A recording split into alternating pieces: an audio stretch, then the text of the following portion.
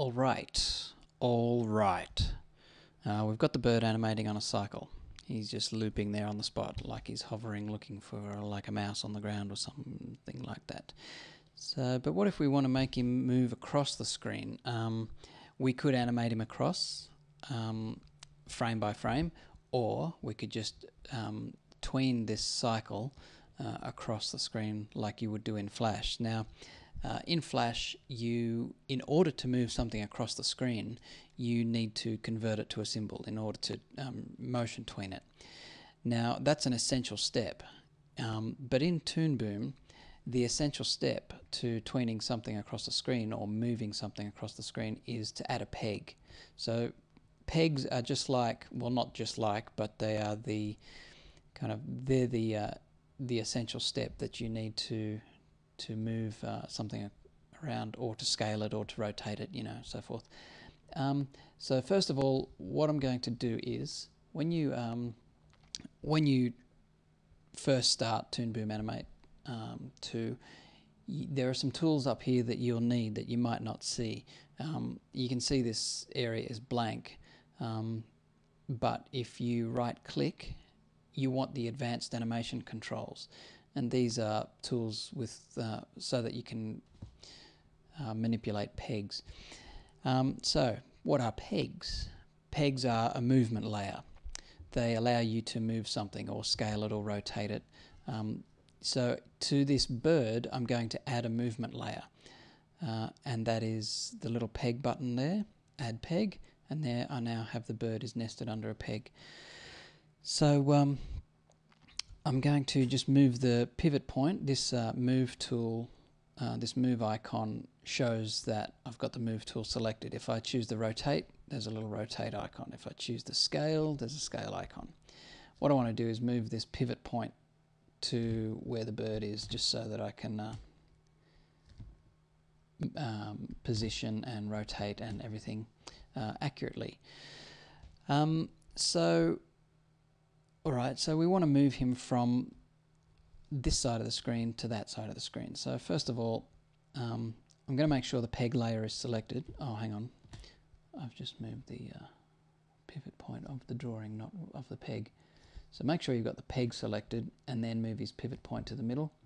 It doesn't really matter in this particular case where the pivot point is. It's just always a good habit to put the pivot point somewhere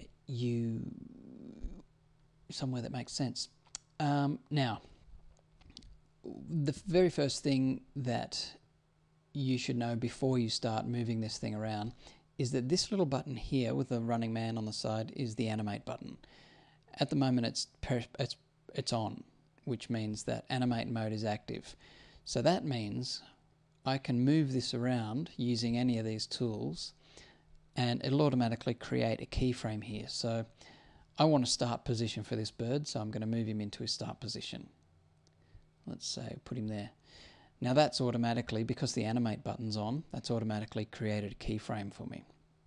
If the animate button's off, you can move the bird all over the place on different keyframes, on different frames, and it won't affect his animation position. It'll only affect where he is on screen.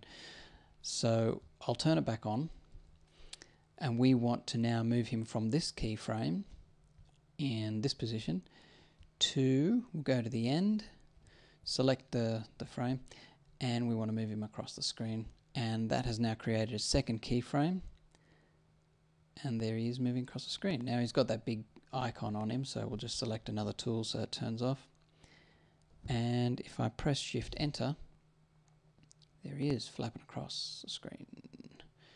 That's just lovely.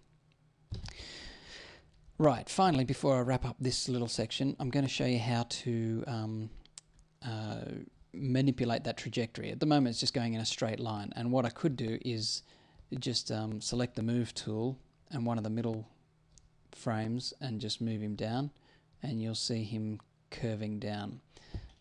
Good thing in ToonBoom is that it adds curves to these trajectories automatically, but you can go in and manipulate them more if you need to. What I'm going to do is show that trajectory, and the way to do that is making sure you have your peg selected. your peg in the timeline, just right click on the camera view, and down the bottom you'll see Control, and the keyboard shortcut for that Shift F11. So I'll just click that, and now I see the control curve for the thing. So now if I go to the middle frame and move him up or down, you'll see that trajectory, and you can see I move it over there and it cushions it, and move it up here, eases it into that one. So it can create a bit of easing and a bit of, you know, distance simulation kind of thing. What I want to do probably for this is to make him a little bit slower at the start, a little bit quicker. So he's slow and then he speeds up as he comes towards camera. So there you go. That's just a rough, a very simple introduction to pegs. There's a lot more to this, and I'll cover that in a cutout animation tutorial. But for now, I'll just right click on the camera view again and choose hide the controls, and I'll play us out. Oh, isn't he lovely? Makes me want to, I don't know, fly across the sky. Goodbye.